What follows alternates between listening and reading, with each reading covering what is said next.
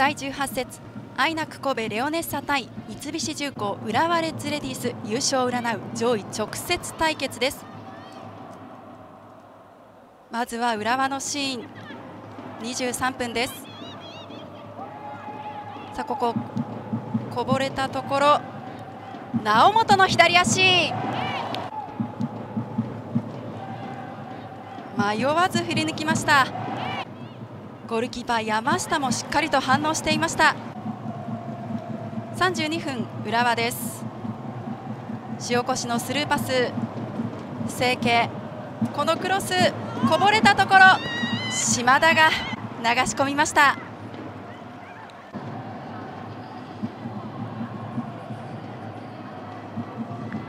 ゴール前見逃しません島田です。0対1、浦和がリードします。浦和リードで後半56分です。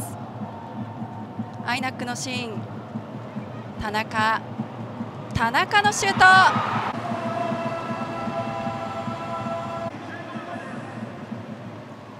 1対1、仕掛けて左足、右隅に決めていきました。これでINAC1対1追いつきます。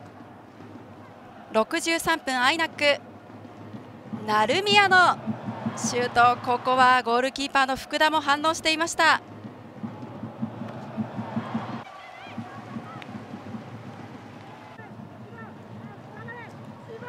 INAC67分です。成宮抜け出してゴールキーパーをかわして右足のシュート、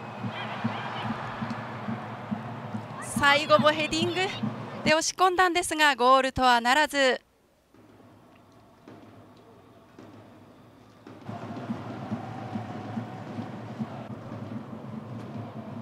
76分浦和のシーンです。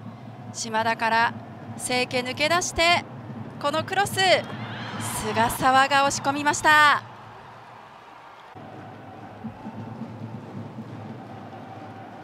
さあ大事な場面で落ち着いて流し込んだ菅澤です。